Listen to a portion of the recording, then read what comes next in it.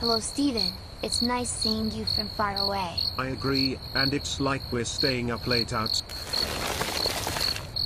What was that? It was like some sound that would be heard if someone was freezing, but what could have caused that sound?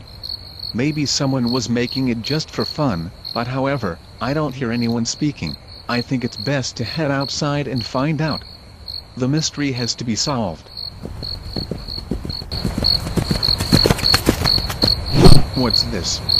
It looks like some ice child, but why was it placed here? But also, it's actually really cold here, and I still don't know what made that freezing sound. I gotta keep trying though, and trying is good. Okay, now I see more ice people here, and not only that, nothing is barely happening.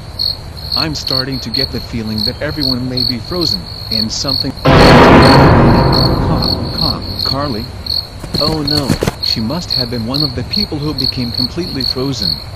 She could have been worried about the frozen people, but I can tell that... Hey wait, I'm starting to feel something. I'm starting to become solid. What's even happening? Oh, I can't move a single inch. Someone, please, help us.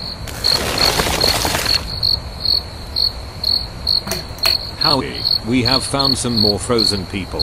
Excellent, bring them to the truck. They're gonna come with the other people that became frozen. Alright, we got every single person that got frozen in our truck, and we put some of the people in different rooms. Yeah, so we should all be good to go. We're gonna have to figure out what froze all of the people at the studying center. Of course Super 4, of course. Now, let's go ahead and drive to that place.